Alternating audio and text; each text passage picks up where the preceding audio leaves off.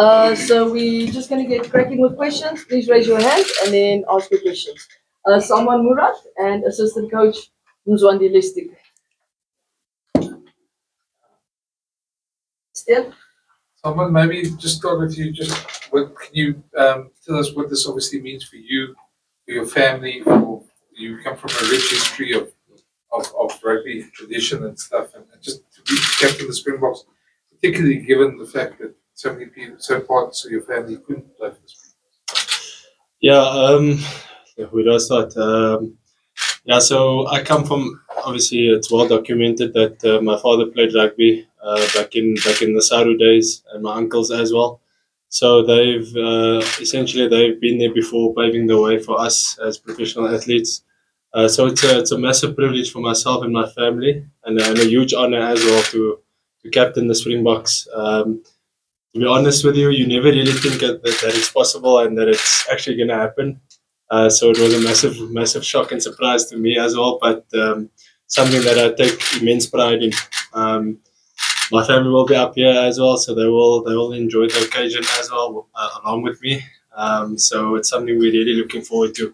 And if I may say, it's not like when you captain the Springboks, I believe that it's not only just about yourself. It's about, like I said before, about the people that's been there before you, about the next generation coming through.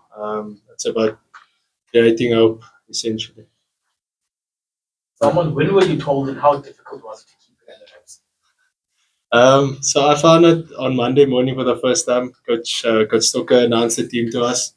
And initially I thought it was a typo next to my name because it was quite small, the C, but then he announced it out loud, and I immediately just thought to myself, wow, what a massive honor and privilege. What helped a lot is the fact that I have captained the Stormers before and Western Province, so it's not really something new, but what helps as well is there's some experienced players in the lineup this weekend.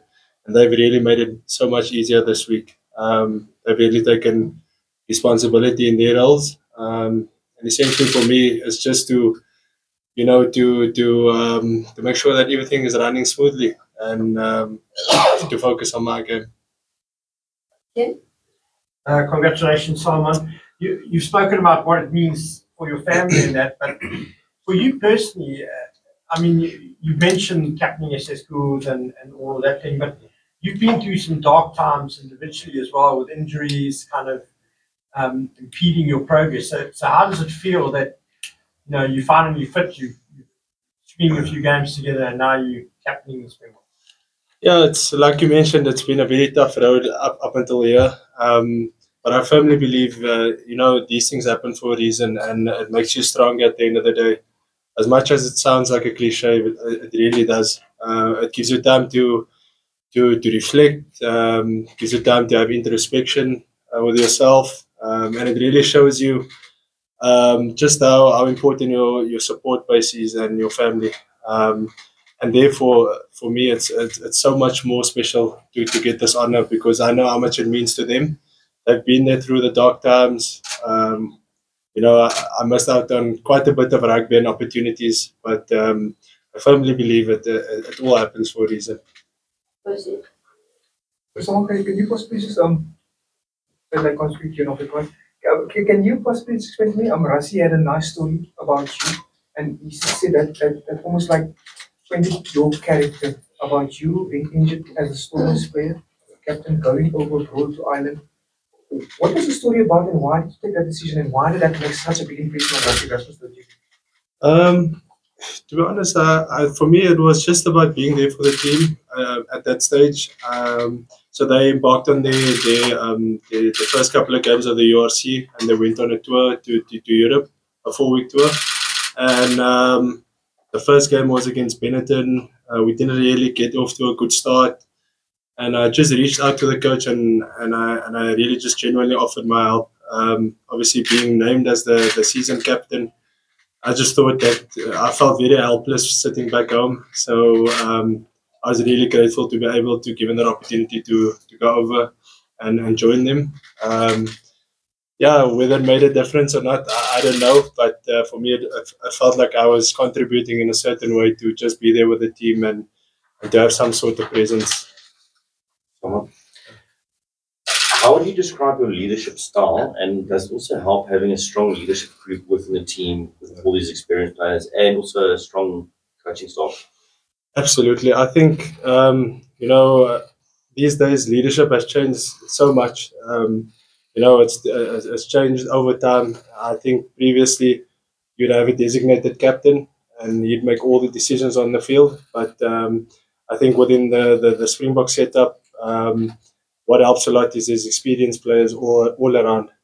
There's players that take ownership in their roles and their departments of the game. At the end of the day, the captain really, what he does is he's there. He's the face. But maybe it's just the face, but he's a mediator, I'd say, and he makes sure that everything runs smoothly. And like I said, earlier in this week, those guys really took responsibility and made my job so much more easier. And I could just slot in and try to focus on my game. When you heard you captain, who did you phone first? I phoned my wife first, to be honest. I didn't want to tell my mom and dad because I know they can't keep their mouth. So I left that for them to find out on a Tuesday afternoon.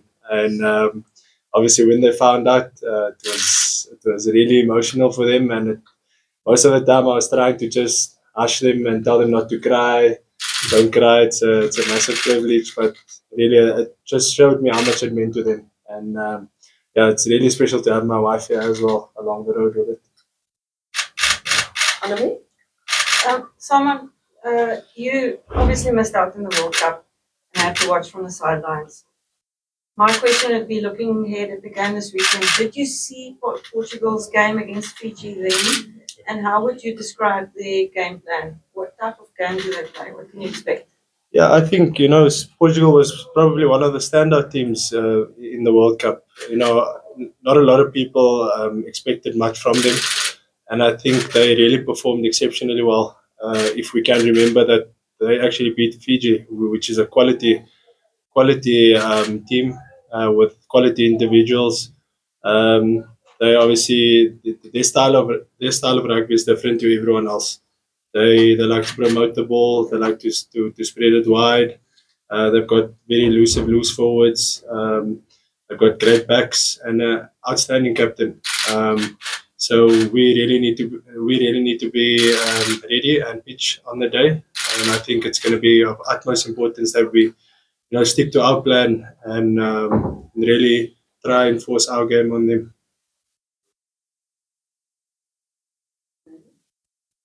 So from the moment you received a call up and on Monday when you were told that you're going to, what would you say is your motto towards this game? I think my personal motto would be to look everyone that's playing this weekend. We all want to cement ourselves in the squad, and we're all wanting to be part of the Springbok squad for the rest of the year. So I think for each and everyone, I think as an individual goal is probably to play to the best of their own abilities. But for us as a team, our goal is to, at the end of the day, we were chosen to represent South Africa, and we've got a massive responsibility in doing that. There's obviously a lot of players out there that could have been here, but we are entrusted with that by the coaches. So that's a massive responsibility. And like I said earlier, it's to really focus on our game, the way we want to play and what we want to get out of this game. I think that's going to be the most important thing. Salmaan, you talked about coming back in the darker times with injuries, but just from a personal point of view, not just as a captain, being involved in the Irish series and actually playing there, except from your debut as a Springbok, that was probably the biggest test you were involved in. How much did that mean for you personally, and what do you take into tomorrow's test? Yeah, I think that was probably arguably one of the bigger test matches that I played. I think it's about 7 test matches now that I've played, and to be part of that really meant a lot to me. I felt that the coaches do trust me on a personal level, so it's always nice to be included in any match day 23. And to get a taste of, you know, world number one versus world number two is really, really invaluable. And the learnings we took from that series is really something that we'll take with us for the rest of our campaign and season to come.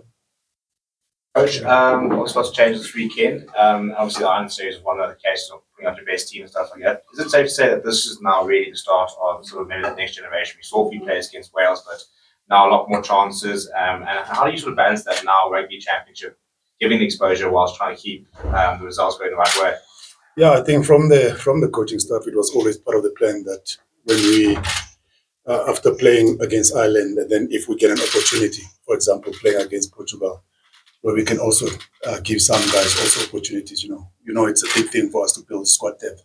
And to be honest, yes, we've got a big goal, which is 2027 as a project. You know, we want to build and make sure that we're at our best when it comes to that. But once on the other side again, remember the world rankings will be key. You know, so every game counts. You know, so you want to make sure for the next 2 seasons, at least if we can maintain that status of being number one, it will give us a better, probably possible draw for the next World Cup. You know, probably not to show maybe later in 2025. You know, where they're going to do the World Cup draw for the next World Cup. So I think for every game for us, it's going to be massive. It's going to count.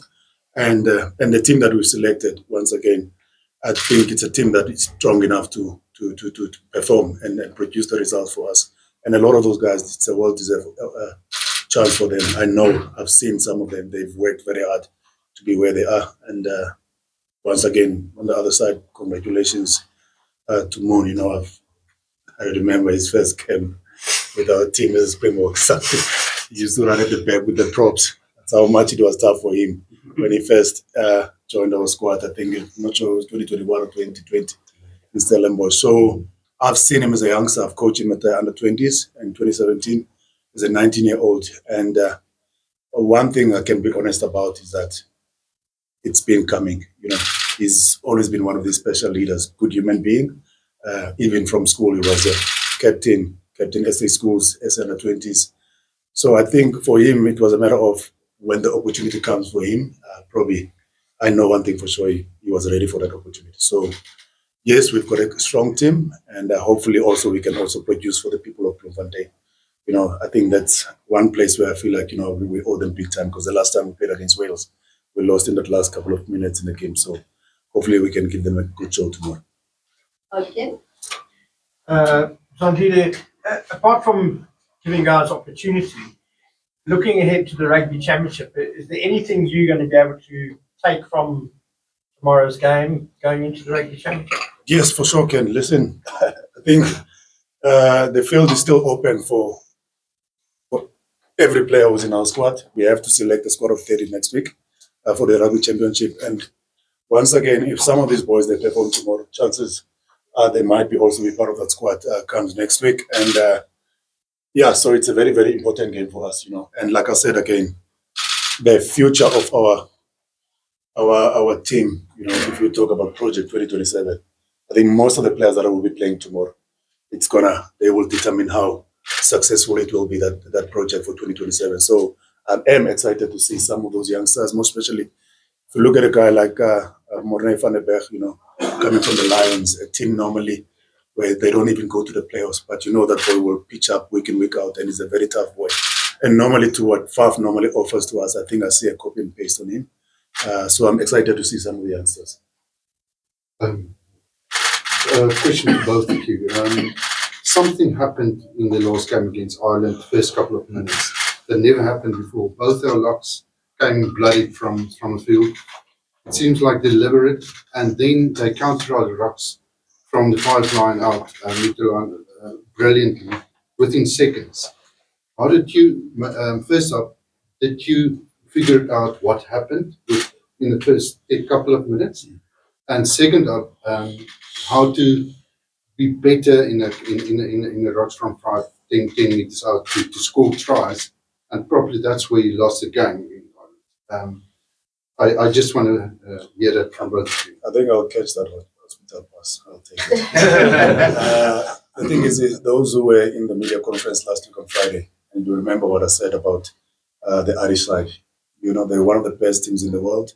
And once again, they've got a lot of tactics they're using around the game, especially on the breakdowns. And they get away with it, and exactly what happened last week. We knew that that was their plan. We were just disappointed with the way we started the game. I don't think we started with the right intensity, the way we started. And they were physical, they pitched on. And that first half was actually probably so far one of our worst first half so far, because we've only played 3 games, And when we played in Pretoria, I think we've set the tone nicely. We were the most physical team when we started the game, and we saw at the end, it worked for us. So we have to congratulate them for the win. Even though we were disappointed and very sad, the thing is about them, they don't go away. They keep on fighting, they keep on trying. And like I said again, yes, they get away with a lot of things, but it's not in our hands.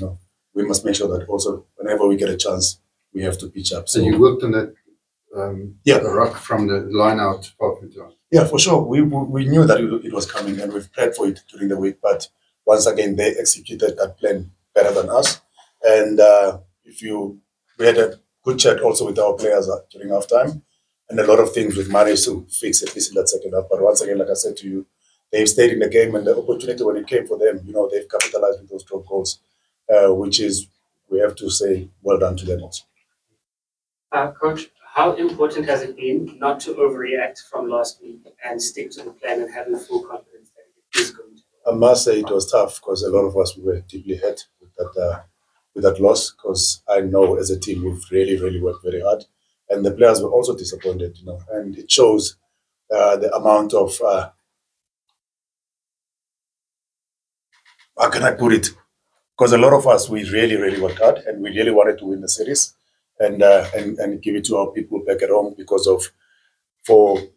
after the World Cup, that's in the past we couldn't play in front of our home crowd, and to see the supporters, most especially starting from Pretoria, and then even Durban was another level also when it comes to the vibe and the people the way they're supporting, and we felt after the game the quietness where people were really also hurt with that loss. So it would have been nice to finish the series very well and win the series. But once again, it's part of the game. Sometimes you win, sometimes you don't lose.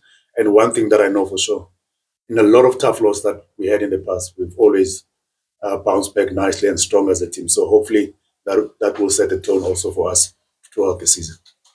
Ken? No. You happy? Stian, and then Lamiso, and then Percy. Salmaan, you obviously filling the boots of Sia, who's become worldwide such a great leader. Did he have any message for you, and just how do you feel about stepping into those boots as well? Yeah, he's obviously that's big shoes to fill. And Sia's, like you so rightfully mentioned, that he's become an inspirational leader all over the world. And I think his contribution this week has really been invaluable. First thing he told me was congratulations, and he said, "Don't ever take it lightly. Enjoy the occasion and really cherish it." So that's really what I'm going to do this weekend. And yeah, he's helped me with managing the players and really advised me not to worry about anything, just focus on my game first of all, which I fully agree with him. But to have him, in your back pocket is really second to none. And someone that I can call whenever I need. So I'll definitely be doing that tonight. I think you will know and understand representation, especially in the right circles. When you look at Salmaan being given an opportunity to become a Springbok captain, how much does it resonate, especially with Salmaan's the area that comes with that has a very big All Black supporter base, but slowly but surely over the past 6 to 8 years, there's been a gradual transition into supporting the Springboks.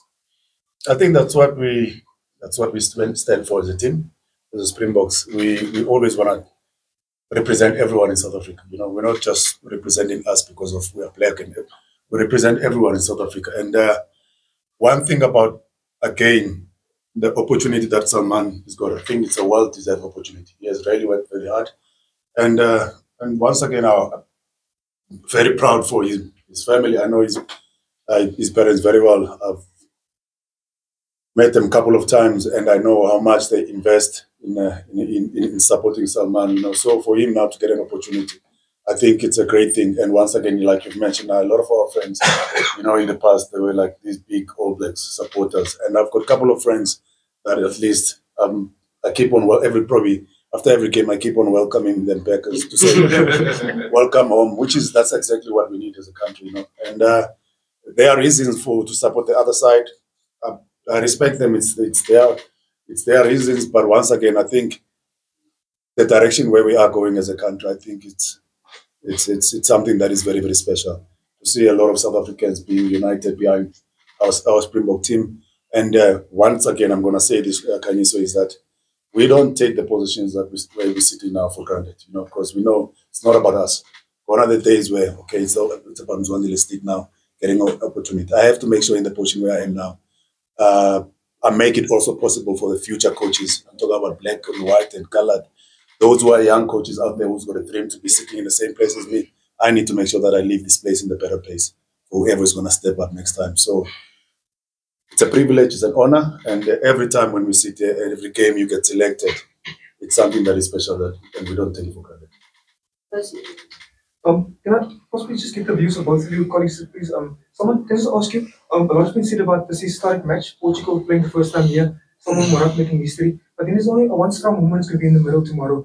What is your approach to this referee making her, not a debut, but an historic match versus the world champions? First, can I ask you, how have you guys spoken to the leadership in the squad on the approach towards this referee? Because there's a lot of eyes on the Springboks, how they treat match officials.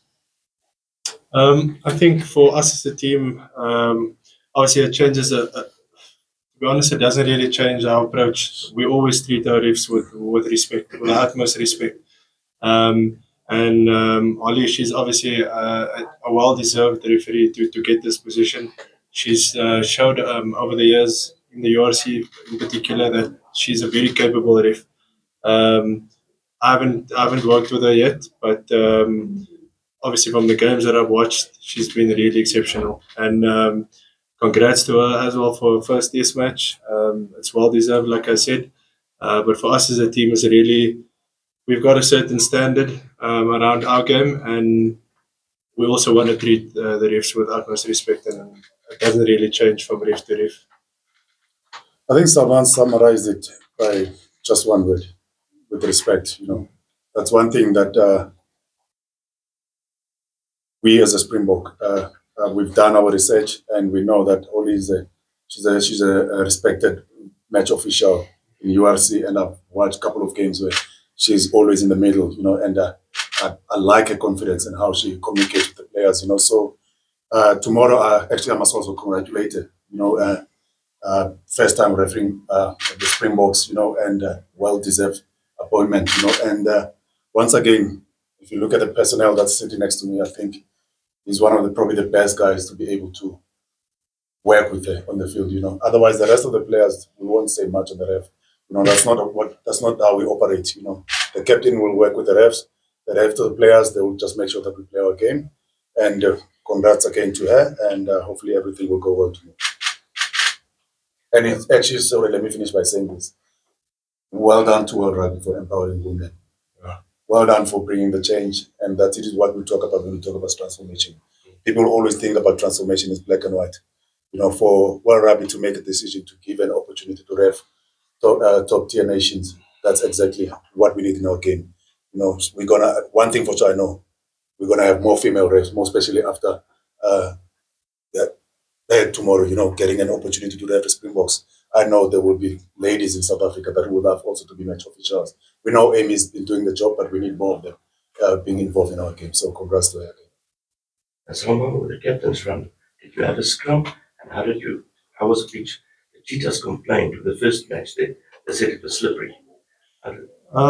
We actually thought that the surface was really nice.